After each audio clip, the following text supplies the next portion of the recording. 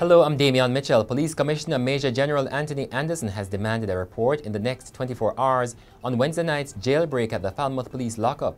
Mario Morrison, O'Neill Demetrius, Travon Lawson and Adrian Stewart cut their way out of the facility through a vent. Reputed leader of the Rosetown-based discipline gang, Uriel Rooksie James, has been shot dead 2 months after he was attacked at the Spartan Health Club in St. Andrew.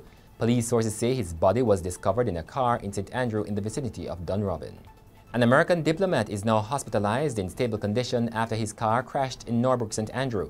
The car of the diplomat ran off the road about 1 o'clock Thursday morning, then hit into the wall of an apartment complex. Chief Justice Bryan Sykes says come September it will begin to take weeks, not years, to complete divorce cases and validate wills. Sykes also announced plans to change the way cases are listed in the criminal courts as part of the strategy to reduce the backlog of cases crippling the courts. In sports, Binnie and Lewis Walters secured comfortable wins in their squash men's singles round of 64 matches at the Commonwealth Games.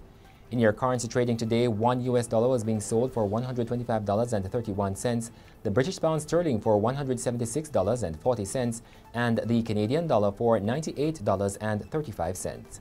In your weather forecast, on Friday morning, there will be partly cloudy skies across northeastern parishes. In the afternoon, expect isolated showers across most parishes. And that's it for the GLEANER Minute. I'm Damian Mitchell.